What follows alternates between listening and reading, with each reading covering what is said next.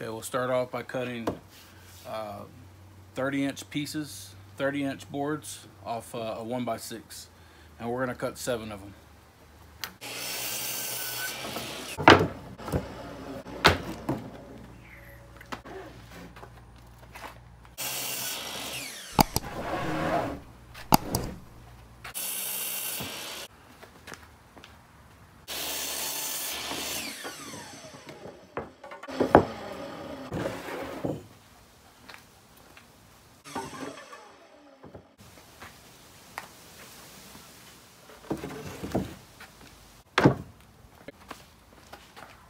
All right, guys, so we're gonna sand these down with some 80 grit and then hit it with 120. So this is all the material for the headboard, so we're gonna get to it.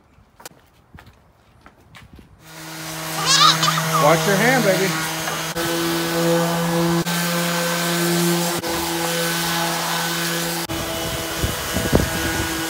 All right, guys, we got all the lumber sanded up. This is gonna be all for the headboard, and that's all gonna be for the footboard. And we're just gonna get on with it and get on to the next step. Okay, guys, we're gonna start on the headboard. We'll lay out our boards, lay them all out first, then we'll get them square. Take your 1x4, and you want them flush on the ends.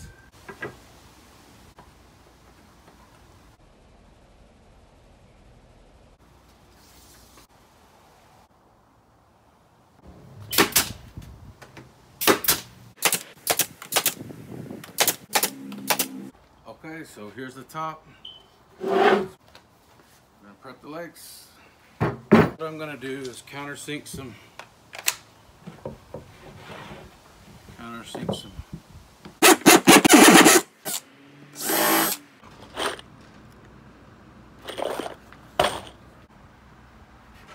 Okay. Perfect.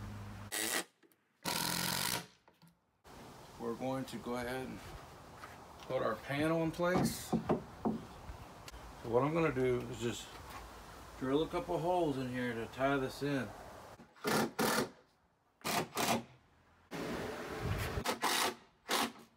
So now we got that, we're going to flip this thing over.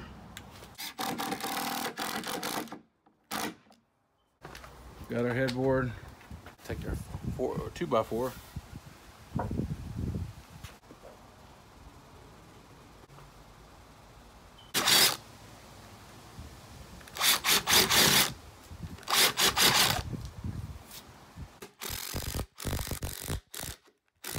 So now we're going to mount the 2x6. Remember to only glue the middle, because that's the only thing touching.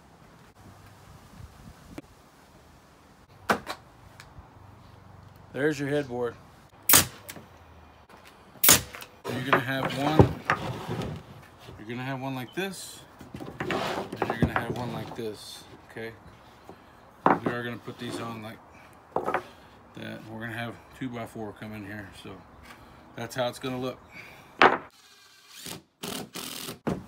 What's cool about these screws is they're designed to countersink for you. They have a little groove on them, like teeth right here, so you really don't need a countersinking bit. So what I want to do is make a 4-inch space and then mark my next. Okay, I'm going to attach the panel. Okay, we should be able to flip it over now and do what we need to do to the other side.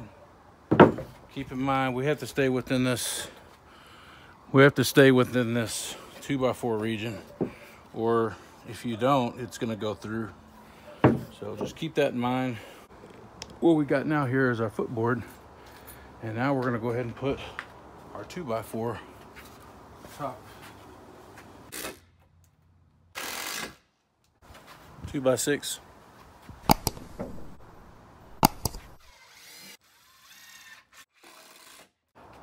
We're making progress.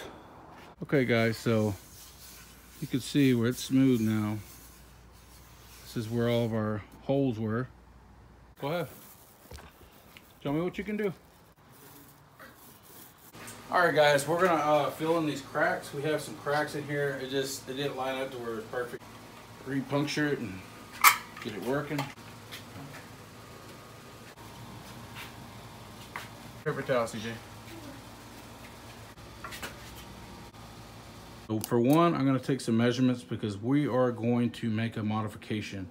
So the first thing is, my mattress is 9 inches deep, and I'm gonna give myself basically a quarter inch to play with there. So I'm gonna go down 9 1/4, and now I have to go from 9 1/4, I have to go down 3 1/2 inches for my 2x4.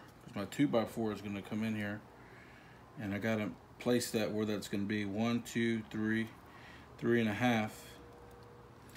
And I also have to take into account my my slate boards. It's 5/8 inch thick, so I got to take into account that. So just to keep my mattress from going up higher, I'm going to take into account that extra 5/8 inch. That's 5/8. So this is going to be the bottom. Since I have to take my measurement down to here, since I changed plans, okay, and my mattress is 9 inches, my 2x4 and the 5/8 inch for the slate board, to keep all that in play, I had to come down to right here. What that means is I have to take this out. So I got to take that out. I'm going to cut that out. And the reason why I'm going to cut that out is because the original plan was to put the 2x4 in here and just drill it in, but I want something that's more secure, that's going to last forever. So what I'm going to do is I'm going to put these brackets in here in play. So this is going to go on the end of the 2x4, right? And this is going to be in there forever. So when it sits in, it's locked in place. But I have to cut this out because I have no room to actually get this in and out.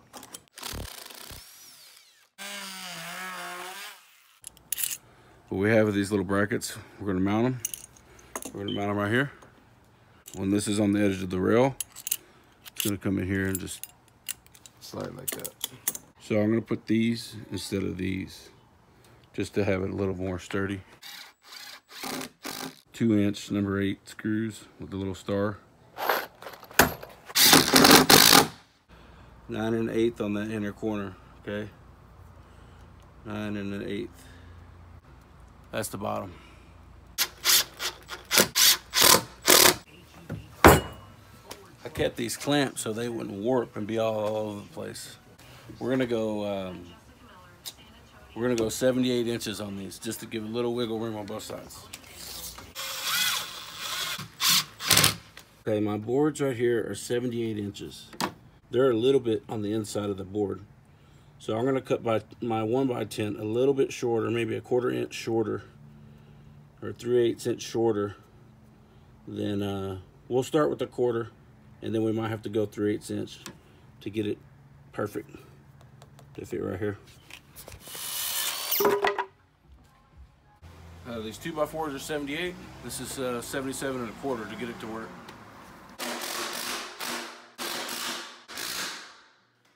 So that is in there. It is not going anywhere. Okay, guys. So for my outer board, I just put a line 5 1/2 inches up, so it'll all be straight on here. I'm gonna put some wood glue and then clamp it on. So what you would do is just use the 2-inch screws. So I got these 2-inch screws, number 8s, and get you a helper to help you get the first couple ones in, and then the rest is.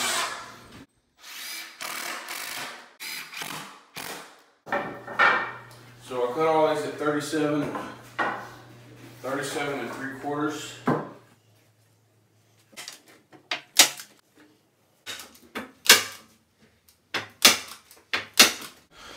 You'll see, just put a couple of staples in these.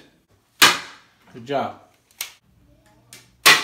So I'm gonna put these little 3-inch plates on, give it a little stability. So what's up, guys? We got this polyester ribbon at Hobby Lobby, and we got 2 yards for each side. But we made a mistake because we had them cut this ribbon in the store, and they have a 40% off coupon for anything that's not on sale. But since we cut it in the store, we only got 40% off this one item. So they ring this up as one item, these 2 yards, and the other 2 yards was not part of the 40% off. So if you're gonna go this route, just get the 4 yards and then cut it when you get home. That way you get 40% off the whole item. So let's do a little walkthrough. So here's the bed. All right, all the dimensions will be in the description. So come in a closer look. Pretty solid, guys. It's not moving. Those mending plates really do help. And I put one in all 4 corners. So just get a closer look at this thing. Anyway, there it is. You can tell it's pretty firm.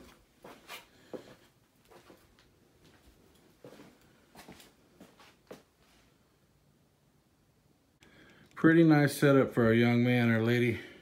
So there it is. Will this hold my child? Well, I weigh about 330 pounds. Should be okay. This project cost us about 150, 155 bucks. Everything we use will be in the description. If you liked it, hit the like button for us. Consider subscribing to our channel, and we'll see you on the next project. Thank you.